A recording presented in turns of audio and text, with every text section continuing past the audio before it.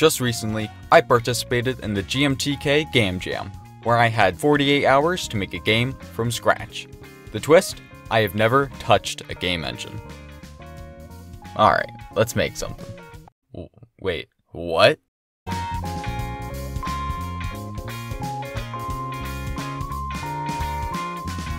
Okay, so I'm not going into this completely blind. I've done my research.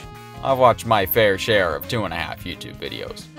What I've learned is that there's a plan, a process, a strategy to this. I'm talking a step-by-step tutorial for perfect results every time. This jam's theme is joined together. What am I supposed to do with that? It's time for step 1. For this step, it's time for the good and trusty MS Paint. Mouse ready, brush inked, it's brainstorming time.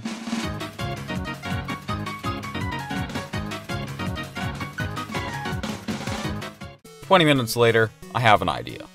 Whether or not it's a good idea is a different question, but that's beside the point. Step 2. Funny editor's note. The brainstorming session ended with the idea of the character being powered by an energy source, but at some point between then and making the game, I completely forgot about that, and instead decided on a payload that needed to be carried to the end of the level. Yeah, they don't call me Mr. Consistent for no reason. Wait, no, I need sprites. I'm gonna start with some developer art, and by that, I mean colored boxes. I'll make legitimate art later. I'll need a player, Box. a payload, Another box. and a tile set. More boxes.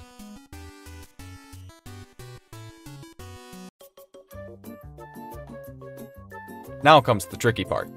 I don't know what this is. What even is this? Huh? What? How? I need to learn how to use Godot.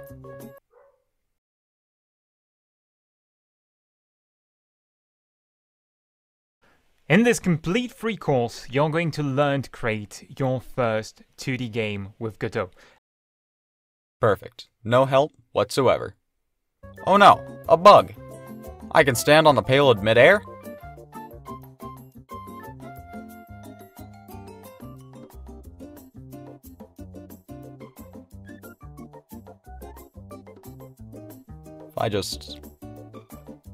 There we go. Now I gotta make some levels. Okay, so I came up with the idea of basically just using one level over and over, but changing a section at a time. And that led to this. We got 4 routes to work with on this bad boy. All unique, yet not unique enough to make an impact. That's how we like it here at Wooden Spoon Industries. Dull and non-memorable. This master level turned into 4 separate levels for the player to traverse through as follows. Level 1. Starting off, the player must vault across beginner's range. A flaming pit of molten rock just barely thinner than the player's maximum jump range. Then comes the snaking spikes. A 3-floor tower of spikes, spikes, and more spikes. Then the player must jump across the pool of... I'm not doing this anymore. Level 1 takes the left drop at the beginning, level 2 takes the right drop, and level 3 takes the right drop and then opens up in the middle. Level 4, I don't know what happened in level 4. I think I just got tired of level making. I really have no idea.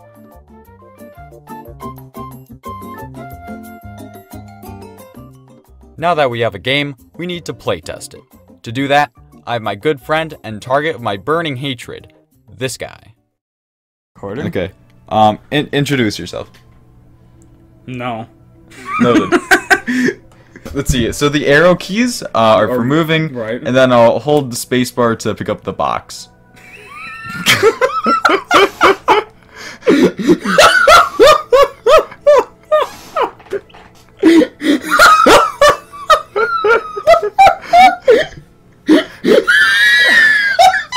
Well, that's one way to play.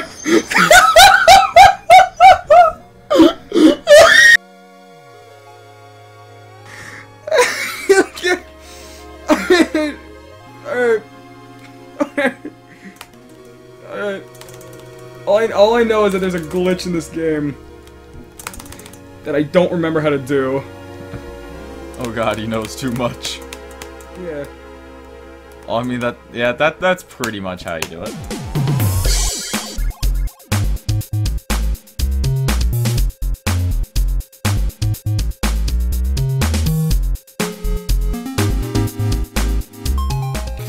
God, I hate this game.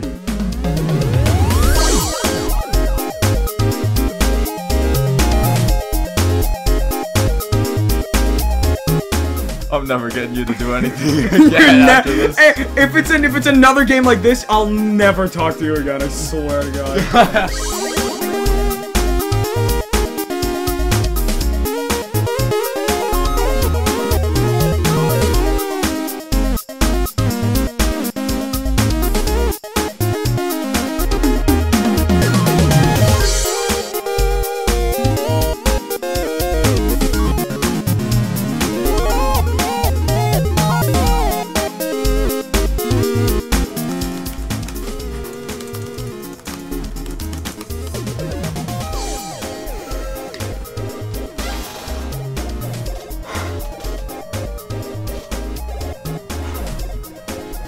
Do you have any final words?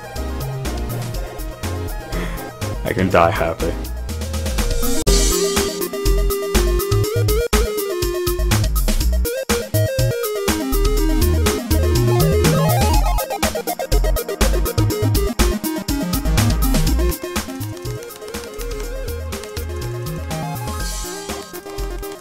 You don't really have to spam. Just yeah, all.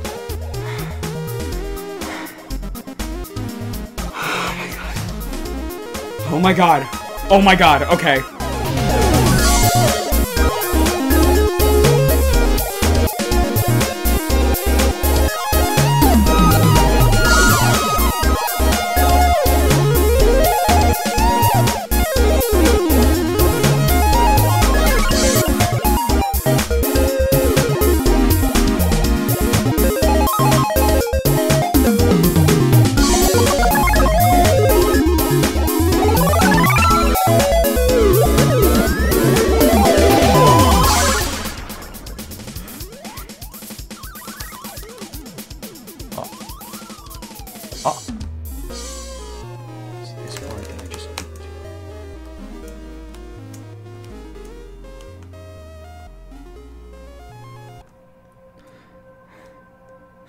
I won. I won.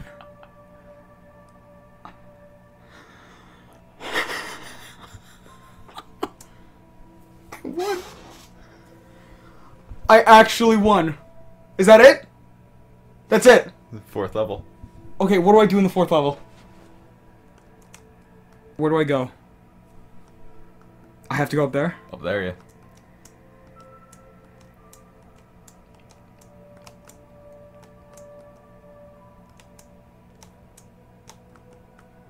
Like, I jump in?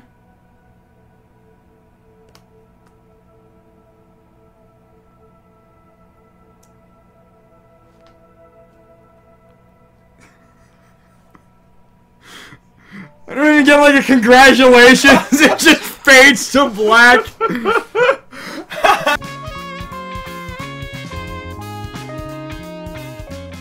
Okay, now it's time to submit this game to the jam. No.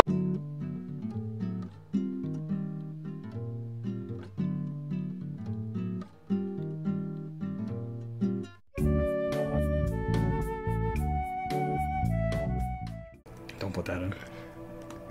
Don't do it. I got you. Don't put Just go with no, the leave podcast. just this. Leave just don't put it in.